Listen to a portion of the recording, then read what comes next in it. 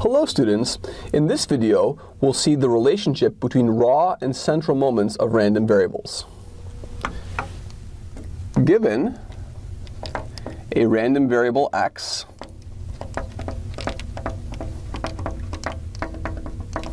with PDF f of x, we define the kth raw moment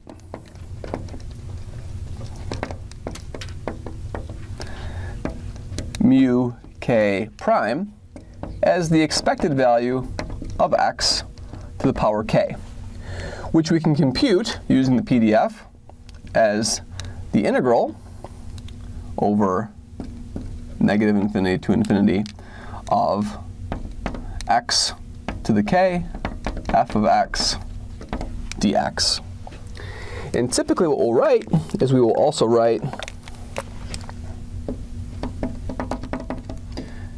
mu 1 prime simply just as mu, and this is just the ordinary mean of the random variable. So now we'll define the kth central moment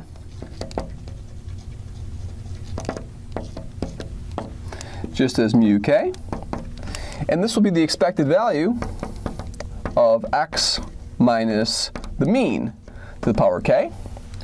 And again, we can compute this with the PDF as the integral from negative infinity to infinity of x minus mu to the power k f of x dx.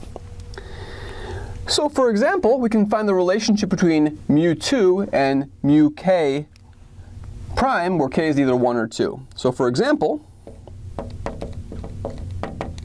if we look at mu2, this is the expected value of x minus mu squared, which is just the expected value of x minus 2x mu plus mu squared.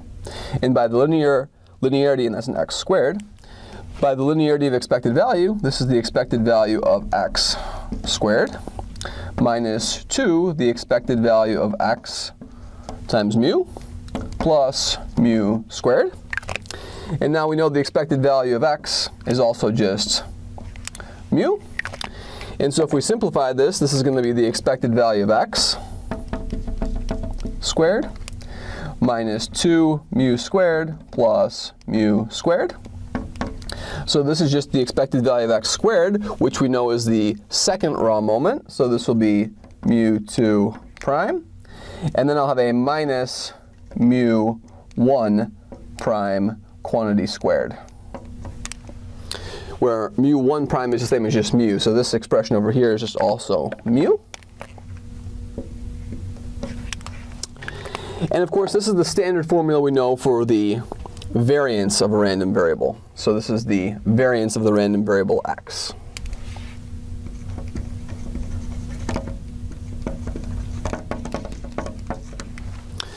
We can do one more example. We can see the relationship if we do the third central moment.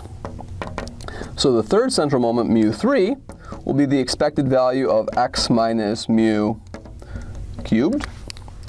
We can use the binomial theorem to write this as the expected value of x cubed minus 3x squared mu plus 3x mu squared, and then minus mu cubed.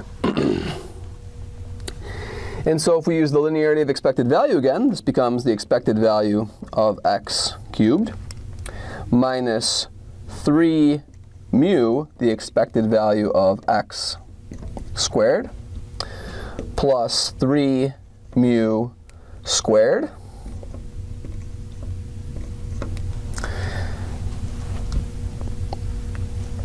minus times the expected value of x minus mu cubed. So this is just the mu squared. There's no 2 here. And then this is equal to, well, expected value of x cubed is just mu 3 prime, the third raw moment. Then I have minus 3 mu, and then this will be the second raw moment. And then I'll have a plus 3 mu squared, and then that will also be a mu, so this will be another mu minus mu cubed. And we can simplify this. This will be the third raw moment of x minus 3, the first raw moment of x, which is just mu, the second raw moment of x, and then I'll have a plus 2, and then the first raw moment cubed. And so anytime we wish to compute a central moment of random variable, we can write it in terms of powers of the raw moments of the random variables. Thank you very much.